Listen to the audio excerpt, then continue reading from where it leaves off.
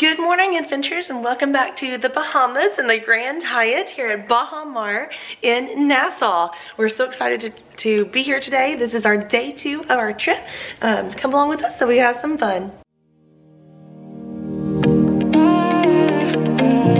Okay, restaurant number 1, Sticks Noodle Bar.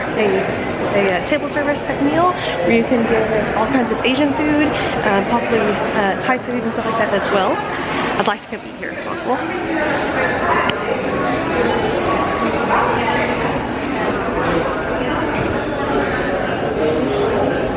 So how did I not notice that the walls of the Sticks Noodle restaurant is chopsticks? That's amazing. Restaurant number 2, the Regatta Buffet.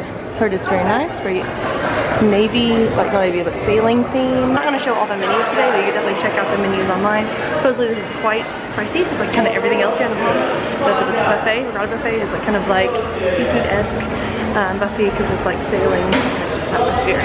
Okay, next we have the restaurant number 3, the Pizza Lab, which is supposed to be build your own pizza. Let's check it out. Very cool. Restaurant number 4 is the Shrine Bach, which is a fine Chinese cuisine.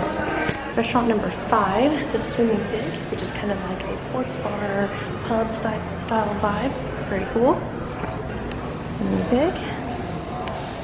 Restaurant number 6, which is Katsuya, which is a Japanese style sushi type place that is also served hibachi, I believe. That is dinner. Very nice. Still next to the casino. Restaurant number 6 is Cinco, Asian Latino Grill. It's like an Asian fusion, which is very cool. It is downstairs. Cannot get in there to go check it out. But here is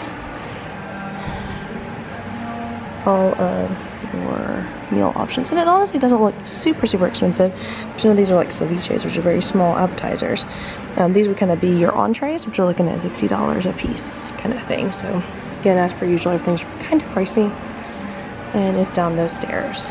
Restaurant number 7 is Cafe Madeline, which is kind of like your grab and go where a lot of people seem to get their breakfast and stuff. There's a little bit of seating, but not a whole lot of seating, but kind of like a French style patisserie. Very cool. Restaurant number 8, Cleo Mediterranean, which is a Mediterranean style restaurant. Restaurant number 8. Number 9, which I believe is Carne, which is their Carna, which is a steakhouse here. So definitely pricey, I would assume. So it's from Wagyu, so you can get a $150 steak. What's the most expensive one? $200 Wagyu flight. Yep. Restaurant number 10 is Viglia, I think that's how you say it, and it's going to be an Italian restaurant. Yes, you have your antipasti, your prima, and your secondi, which is of course your appetizer, first course, second course, and then you'll usually have your dessert as well. So again, for your secondi, which is your main meal, you're looking at $82 for a filet mignon. It's a very nice Italian style restaurant, if that is what you're looking for here. Number 11, I think, the Palms Cafe. Great for lunches, and it has a little bit less pricey items if you're looking for it. El Jefe, it's a food truck, Mexican. Probably we're gonna eat lunch today. On the Rosewood side, another food truck. We have a koi pond here as well. Very cool.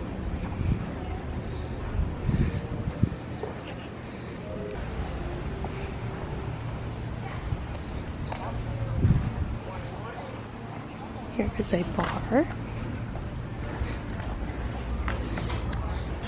Is Costa here.